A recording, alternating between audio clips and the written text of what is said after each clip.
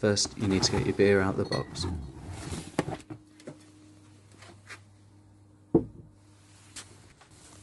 Then you'll need a pair of long nose pliers. Unlike the combination pliers, these have a long thin nose, which makes them ideal for gripping small objects and reaching awkward places.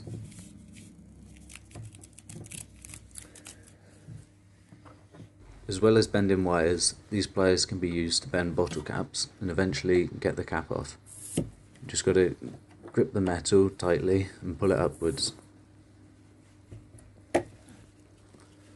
You might need to do this a few times until the bottle cap finally comes off.